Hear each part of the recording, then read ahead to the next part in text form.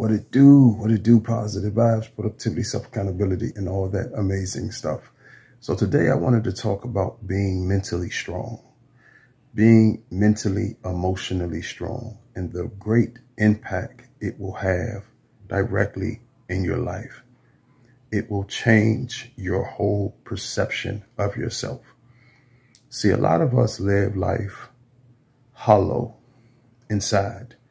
We have a lot of self-esteem issues. We have a lot of self-doubt issues. We have a lot of things that we do not want to directly challenge within ourselves. So what we do, we put band-aids on things. Speaking always from my own experiences, that's the reason why I can be so transparent to be a blessing to someone. We put band-aids on things. We try to find things to fulfill these voids or this emptiness, these empty spaces within us. But those things don't work. They'll work briefly because you get a brief high or a brief rush, or the body will release endorphins and you will feel some level of serenity. But that's temporary because it's not real. Okay? The only thing that's going to change your perception of yourself is you fixing what's damaged inside you. And guess what? You can do it. You can do it. You can do it. I don't care how low you believe you are. You can rise all the way up to the top. I don't care how low you may see yourself. I don't care how negative people have been towards you. I don't care how damaging the situation may seem. You can fix yourself. In spite of all the criticism, in spite of all the judgment, in spite of all the, just the humiliation of being in a place where you're not even comfortable with yourself. See, that's one of the biggest things. You feel humiliated when you're not sure of yourself, in yourself. You question yourself. Anytime you question yourself about things, that's a level of self-humiliation that you deal with. Silence, in silence. You deal with that in silence. It's internal, So the thing that we have to do is adjust the channel. Okay, I'm going to tell you again. First step to building confidence is you looking yourself in the mirror and telling yourself repetitively, I love myself. I love myself. I love myself.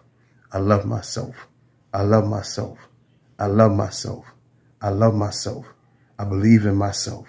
I believe in myself. I can improve myself. I can become a better version of myself. These things are impactful because what it does, it goes into your mind. You start to alter your mind. You understand? Because it's all mental. Low self-esteem, self-doubt, self-humiliation is here. It's how you see yourself. A lot of time we adopt people's words into our own energy. Manipulative people will tell you everything that you are not to secure themselves in your life. Manipulative people will tell you everything you are not to secure themselves dominating your life.